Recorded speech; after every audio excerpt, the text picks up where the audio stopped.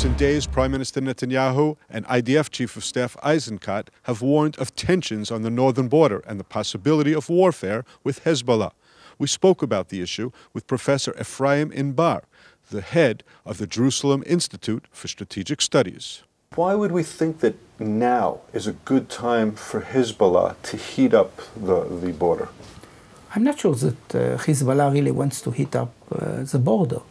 They are interested in getting long-range missiles, and the Iranians are cooperating with it. Particularly their attempt to build a new plant to produce long-range missiles. But this is a big threat for Israel. It's a game changer for Israel. Right. It's a game changer for Israel, and Israel has to decide whether to preempt and prevent the establishment of this plant, which will also signal Israel's determination or how to prevent Iranian advances elsewhere. Well, how many missiles can they have pointed at Israel? We're talking about hundreds or? Your audience probably doesn't know, but we are talking over 100,000 missiles. 100,000 missiles pointed at Israel. Right. There is no place in the world that so many missiles are aimed at. And actually, I don't think there is any army in the world that possesses so many missiles as Hezbollah does. So are there people in Israel that are thinking we may have to take preventative actions, we may have to strike first? Yes, definitely. There are people that, of course, are not trigger happy, but they understand that if they allow this plant to be built on Lebanese soil without Israeli reaction, this could signal to the Iranians that may do other things and get away with it. We could take out this plant? Definitely. It's a large plant. It is not easily hidden. We know where it is.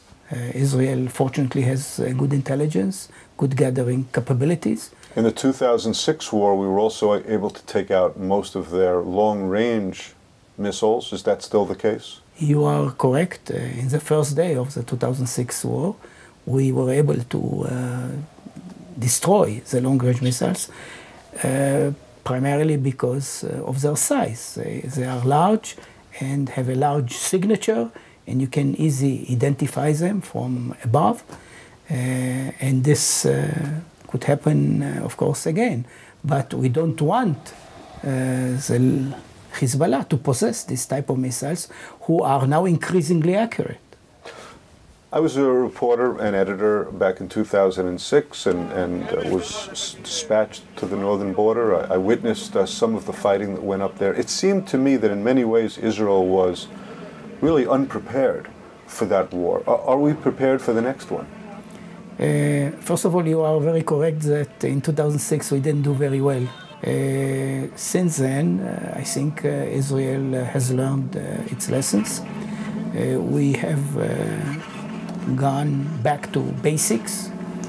We have a better prepared army, a better equipped. I think also this time part of the reserves are better prepared, trained for Lebanese scenarios. Some of our commander forces actually are training for Lebanese scenarios in Cyprus and in other places. The Israeli army was in South Lebanon for quite a number of years, and then we finally withdrew, so you could see a scenario where we would be back in South Lebanon. Temporarily, yes, definitely. Yeah, this is clear that we want to shorten the war, and one way of shortening the war is going inside Lebanon and trying to hunt all those missiles that are being fired at us.